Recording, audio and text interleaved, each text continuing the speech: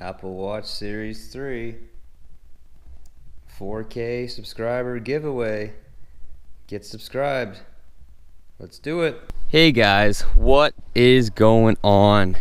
The day after the storm, we had a pretty bad snow and windstorm and rain here last night, and it's now beautiful out.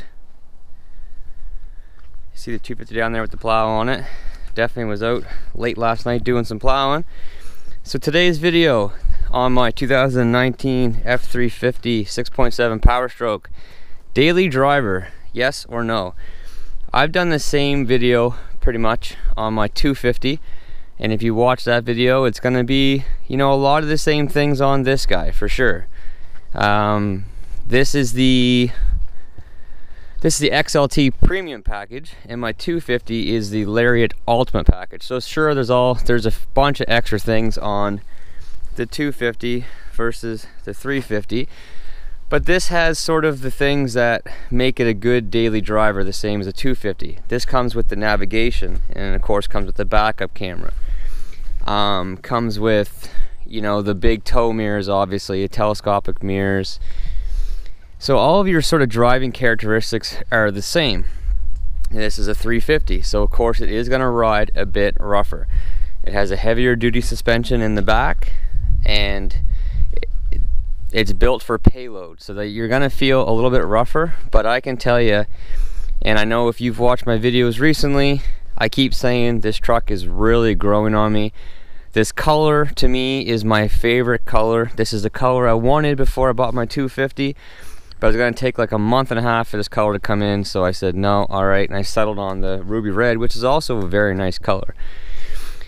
On this truck I have 35 by 12.5 18s General Grabber X3s, which, you know, I swear by these. They are probably my favorite tire I've ever used. I actually do like these, I think, more than my Toyo AT2 Extremes. And I love the look of the rim, the 18 versus the 20. I find with a 20-inch wheel on a 35-inch tire, it looks smaller because there's not as much rubber. With the 18, it looks good. So as far as look-wise goes, you could definitely drive this truck every day. It's a beautiful, beautiful, beautiful truck. This comes with the chrome package. Comes with the tubular side steps, so you know that's kind of a must. Either having side steps, or on mine they have on my 250 they have the power deploying running boards, which are lovely. They're awesome. Keeps it tucked up out of the way if you're ever, you know, you need it, you're doing some off-roading or things like that. Has the FX4 package, so you get skid plates and the upgraded shock. If you have a family, or you know, you hang with the boys, you go fishing, you go on hockey trips or whatever, anyone who's seen a review on these trucks, you know that there is loads and loads and loads of room in this truck right now. You see the Husky floor liners in here. I'm gonna do a review on those coming up soon. But you know, you climb in the back here. That's where I sit. I'm not a huge guy. You know, I'm 5'9", 5'9.5", but I have really long legs and long arms. I sit quite a ways back from the steering wheel. And there is just a huge, huge, huge amount of room in here. Headroom. So this one doesn't have the sunroof, so you do have a bit more headroom here than what I have in my 250. But even my 250, there's loads of headroom. So as far as room goes, it is enormous. So back here you got your 12 volt, you got your two USB ports, and you got your 110 plug right there. You got vents. There's no controls back here for the vents. Looking up into sort of the cockpit, obviously there's a huge, huge, huge amount of room up there, and we'll go up there in a second. But room-wise back here, you know what? You can spend a lot of time back here and be extremely comfortable, and you're up nice and high. You feel safe. It's a nice place to be. So you have dogs, or you have a lot of luggage that you don't want to put in the back. You know, you don't have a tonneau cover. Like this one doesn't have a tonneau cover yet. You flip these seats up, and you've seen me videos with my dogs in the back, and they're like, you can walk through here. It's like a highway through here. There's so much room through there. It is unbelievable. So, like, just repeating myself, but room wise, guys, it is enormous. There's so much room in these trucks now, and they're all the same. The Chev, the Dodge, Ram, and the Fords, they all have an enormous cab now, like enormous. So just coming around, we'll just take a look at the front of the truck. If you want to see what this truck has and the sticker price and all that, I'm going to post the video to that at the end of this. It's just F-350 Powerstroke 2019, you know, initial drive and whatnot. But, you know, I'm not a chrome guy like I said before, but I love the look of the chrome on this truck for whatever reason. I don't understand why, but I do. But yeah, we're gonna just jump in the truck, guys. We're gonna go for a little drive here. I gotta return my skates that I got for Christmas because my wife, my dear wife, I said I needed a half size smaller. Well, she bought me a half size bigger. So we're gonna go return those and we'll just drive and talk about it on the way. So up in the driver's seat, this one has the full center console, and they call it the 40/40. This one has the full center console, so you got tons of room for, you know, your wallet and stuff. This is a work truck. It really is a work truck, believe it or not. But, you know, all your files, receipts, and everything can go in here. Loads of space in here. So this one, like I said, is the XLT Premium. So it doesn't have, you know, dual climate control like the 250 has, but it's got the big screen, navigation. So we'll fire it up here. So in my 250, it has the box up here behind the mirror, and that has the automatic sensing wipers and has the automatic dim high beams. So this truck obviously does not come with that, and this comes with like the 4-inch LCD screen, versus in the 250 this whole thing is digital and it looks really good. But this does the purpose. This is cool. I'm good with this, absolutely good with this. So you got your climate controls here. This does come with heated seats. So you got heated seats, heated mirrors, heated rear window, air condition, of course, all your volume controls. In here you got your audio, you got your phone, you set up your phone. Like again, this one does come with nav. That's an $800 feature that came on this truck. You got a few apps here, but you got to have your Apple ID and stuff set into it, and then your settings. And I haven't even touched this yet. So yeah, I didn't check this yet, but my 251 cool thing is it has ambient lighting, so there's lighting inside the cups and inside the doors and stuff, so you can change the color and stuff in that. But this truck being a 350, that truck being a 250, that truck was 10 grand more than what this truck was. This has the power driver's seat.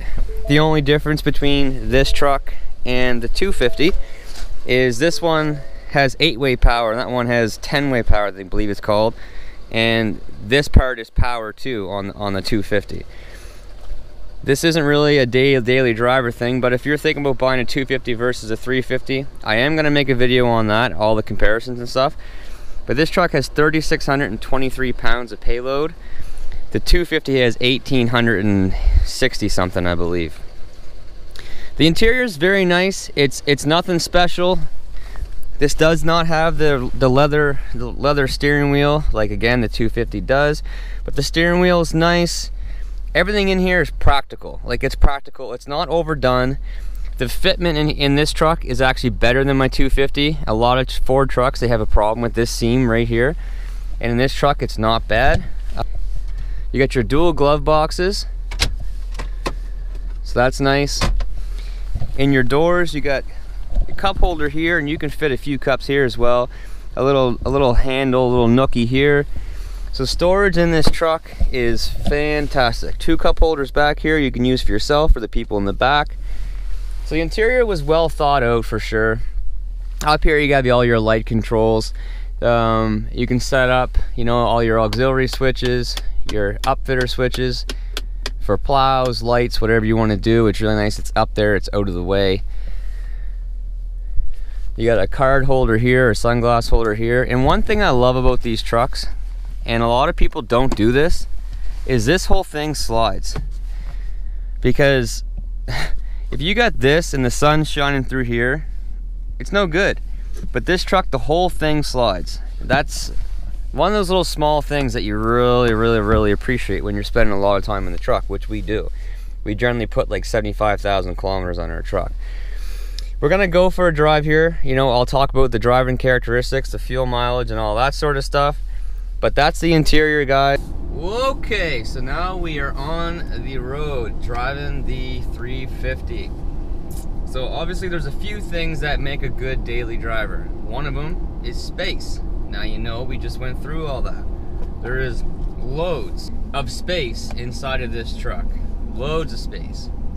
Space for days. You'll never feel cramped in here whatsoever. In fact, once you're in here, you'll feel cramped in just about any other vehicle, to be honest. Another thing is very important is fuel mileage. So we're actually going to reset our fuel mileage right now.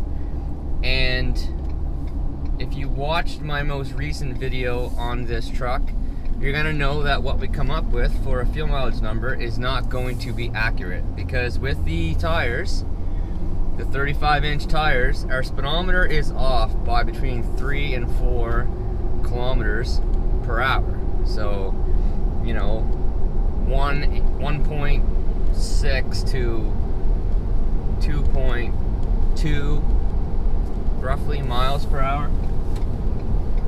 So our calculation that the computer is going to give us is not going to be correct, because it's actually saying, it's calculating that the truck is going less distance than what it actually is. But I've been really impressed with the fuel mileage numbers that I've been getting with this truck, even with that in mind. So right now I'm going to set the cruise control to our highway speed here, knowing that it is a difference of 3 or 4 kilometers per hour. So that's a big thing. And with the 250 and the same thing with this truck, I've been impressed with the fuel mileage right from day one. Coming from driving a 5.7 liter Toyota Tundra, which everyone says are like the hardest thing on fuel in the world, but they're not. They're really not. They're really not that bad. Depends on how you drive them. I was able to get pretty decent mileage with my Tundra if I tried to get good mileage. The problem is with that truck, it sounded so damn good that I had a hard time doing that. But with these trucks, the 6.7 Powerstrokes, they do get very good fuel mileage. All modern day diesels now, and they always did, but get really good fuel mileage. And if you do a few things to them, like if some parts happen to potentially fall off while you're working them hard, you'll get even better mileage out of them. But typically with my 250, and I've been seeing the same sort of numbers on this truck, I get between 12 and 14 liters for every 100 kilometers, which is, you know, around 18 mpg, which for a full-size truck that's able to put 3,600 pounds of payload in the back, that's incredible. So fuel mileage, very good, very good. Super happy with the fuel mileage. Power. You know, you always want to have some power to get up and go if you need to, pass cars on the highway, get out of situations, you know, stomp on the accelerator and get yourself out of situations that could potentially harm you and your family. Well, these things are crazy, crazy powerful. I'm not going to stomp on the thing right now because the truck is brand new. It's got 700 kilometers on it, so you know, what's that, 450 miles on it. So it is far, far, far from being broken in, so I'm not going to stomp on it. But it has loads of power. In my last video, I did just kind of give it like half throttle and it just took off. These Powerstrokes, of all the diesel engines, I've driven them all. And I'm not just saying this because I have 3 Ford Powerstroke trucks. They are the fastest trucks. They are the fastest diesel trucks between the big 3. I don't think anyone can really argue that. The Duramax is probably a close second, and then the Cummins behind it. The Cummins is just a workhorse. It's a straight 6 versus a V8, so it just doesn't get off the line as fast as what these trucks do. They just don't. But power, fuel mileage, all check marks for this truck. So drivability, you know, like, I'm used to driving these trucks. It's what I drive. I drive this truck now, a 19 350, a 17 250, and a 17 550. So I drive these trucks, this configuration, this cab, you know, these blind spots or whatever. I drive this on a daily basis. So I'm used to them. But my wife, she's 5'1", 5'2". She's able to jump in these trucks and drive them with no problems whatsoever. The visibility is very good in this truck, and you know, with the backup camera and the backup sensors, it makes it very easy to park. And I mean, these mirrors are the best mirrors, hands down. I don't think anyone can really argue that. I've heard a lot of Ram guys say the same thing, a lot of Chev guys say the same thing. The Ford mirrors, the Ford tow mirrors are the best of all the Super Duty trucks. So visibility is very good. Parking, you know, is very good. You're up nice and high like any Super Duty truck, so you can see over vehicles. So you're pulling out from a stop or a red light or something, you can see over top of other vehicles to see, you know, potential things that could be happening down the road. So there's, you know, there's that part of it. Maneuverability, you know, handling. They have sort of like an adapted steering. So like if you're going slow, then the steering, it makes it easier. It makes the steering easier, so the steering wheel turns easier, the wheels cut easier. And then when you're getting up to highway speeds and stuff, the steering gets a bit heavier, which is what you want when you're going down the road. You know, at decent speeds, you want sort of a heavy steering. So handling wise, the trucks are great. Ride quality, yes, this is an F-350 with 3,600 pounds of payload capacity. I'm going over some bumps right now, and I'm going to go over some overpasses here in a second. Is it a unibody SUV? No, it's not. It absolutely is not. But you're not going to haul a 30-foot long fifth wheel camper or gooseneck trailer or anything along those lines with an SUV or a half ton. It's not a half ton either. It doesn't drive as smooth as an F-150. No. So don't expect that. But the ride is not bad. Not bad, not bad, not bad. And like I said, I'm going to do all kinds of videos comparing the 250 to the 350. The ride quality of the 250 is slightly better. There's no doubt about it. It is. Anyone who knows anything or any sales guy is going to tell you up front, you are going to sacrifice a bit of your ride quality with the 350. But as soon as you hook a trailer behind it, you're going to thank that you have that 350 versus a 250, depending on how much your trailer weighs. But just really in general, this truck is an absolutely great daily driver, depending on what you plan on using it for. If you just need a truck just to drive to work and back, or just to take the kids to hockey or anything like that, do you need a 350? No, you don't. You absolutely don't. But if you do all those things, and you also run a construction company, or you have a 30-foot long fifth wheel camper, you have any use for that sort of payload, anything close to that sort of payload, then yeah, it's great. It really is. Like, it really is. You know, I do all those things, and I do all those work things, and it's the perfect truck for me. It is. Will I get another 250 or 350? You know, what would I get if I replaced another truck? Well, that's a topic for another video. That's sort of a 250 versus 350 comparison. But anyway, guys, in a nutshell, getting into, you know, Halifax right now. Maybe you can see some cars going by. It's Saturday at 1 o'clock, you know, right after Christmas. It's busy. There's cars everywhere right now. And just in traffic and jetting in around, or if you got to switch lanes or do whatever, there's no issues with that at all. Again, being up so nice and high, you get to see over top of a lot of vehicles, and the visibility is fantastic. You know, these big mirrors are awesome. There's not really too many blind spots in this truck at all. So city driving, it's a bonus.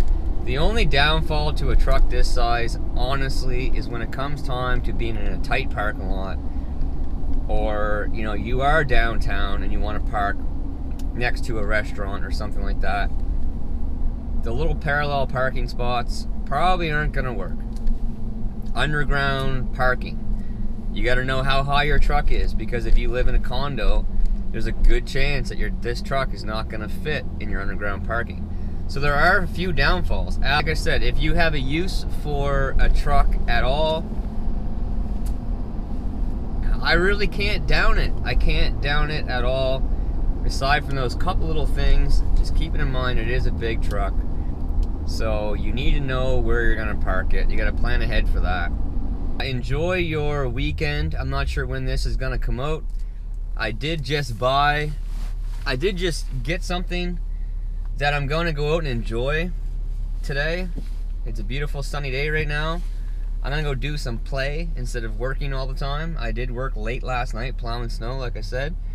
So I am gonna go out and have some fun today and do some serious play. So stay tuned for what that is, because it's pretty goddamn awesome and pretty damn exciting, I can tell you. As always, stay tuned for more videos. You know, we got the 350 now, the 250, the 550.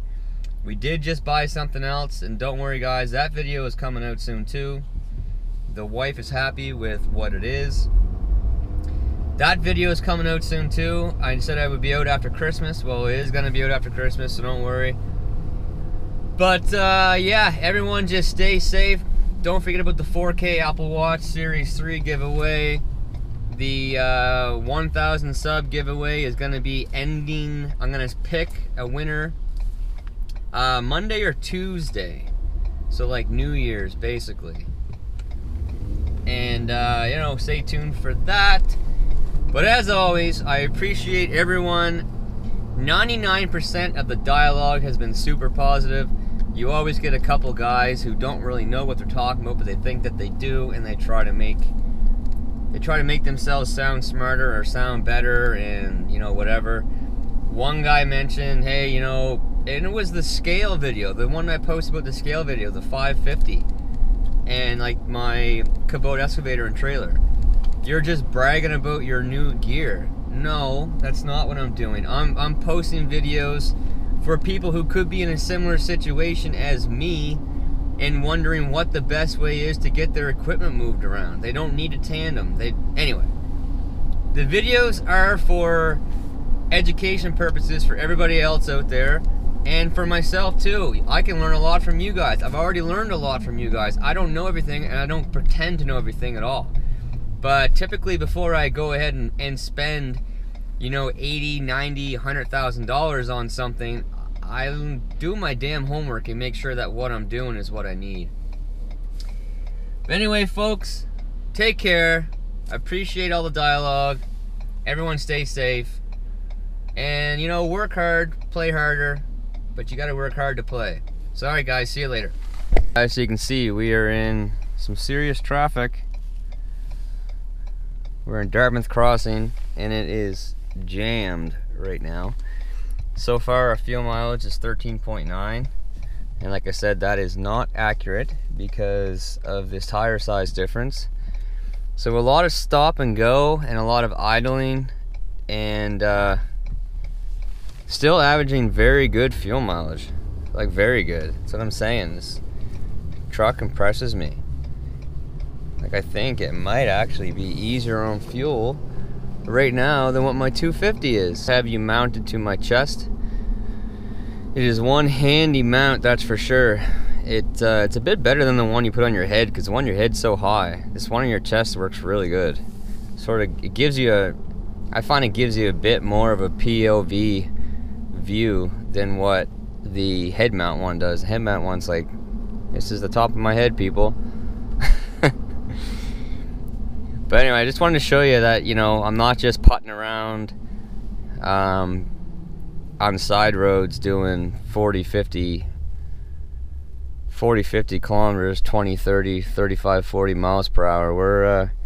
We're highway driving and city driving, and the truck's fuel mileage is doing pretty damn good.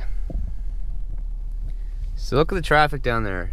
So this is what I'm sort of talking about as far as parking goes.